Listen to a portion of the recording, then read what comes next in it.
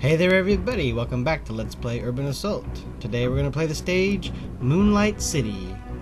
Sounds beautiful, maybe like you'd want to take a honeymoon there or something. Yes, counselors, regarding the Dragonfly project, the budget called for 35% allocation to armor development, 15% improved controls, and 50% allocation to new rapid pulse photon shells, but I assure you what we ended up with was 100% pure heaven.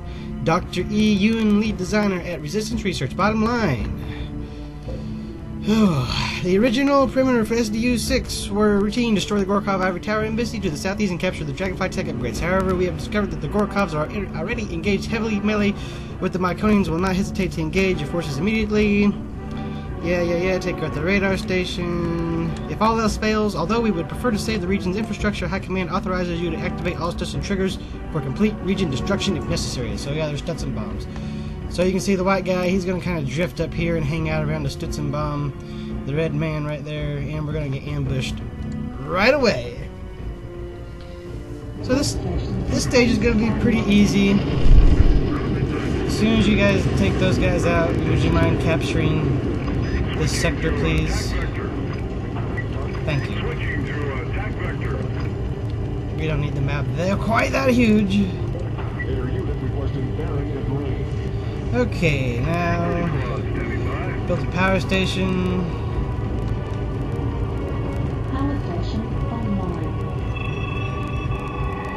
And as you can see, we don't have a lot of land, so I say, since we're not in any real danger, right away we're gonna go attack the red guy, I guess, and just take him out using rock sled power. Where are you at? I can almost, yeah, I can see him on my radar. Hey, right there he is. Yes. Okay, took care of that guy. Well, that helps us draw a little more power now. Let's go see if we can take on the white guy then. He's right over here. That's him right there, actually. Ouch. Ouch. Make some room. Rock sled coming through. Oh, damn. I've got lock on 3 o'clock high. Alright. You know, why would you put a machine gun on a rock sled anyway? I don't even know. Anyway. Kaboom! That was easy. Alright. Well.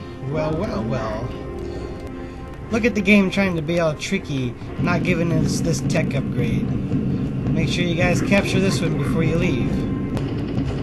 Make sure you bring something other than a Firefly down here to capture it, though, as Fireflies take 27 years to capture anything. Got it.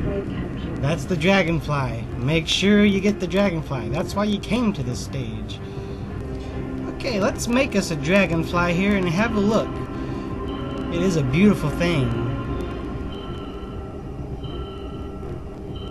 Takes a long time to create. There it is. Let's get in that bad boy.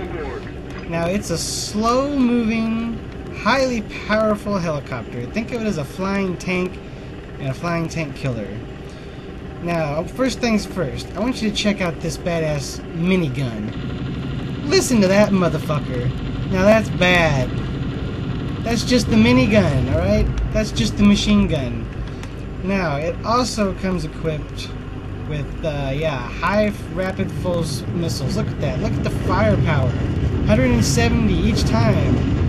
Rapid fire. Combine that with the minigun. Oh, dear Jesus. This is a badass thing. Alright, let's get out of here. We got what we came for. The Dragonfly. Like I told you guys before, when I played the first time with my friend, I played over on the left side of the keyboard and controlled the machine gun, so the Dragonfly was one of my favorite vehicles, obviously. So there we go. Pretty simple stage. Make sure you get the Dragonfly tech upgrade. It only took me 8 minutes. it would open up stage Dark Zone. Alright, I'll see you guys next time. Until then, have a great day.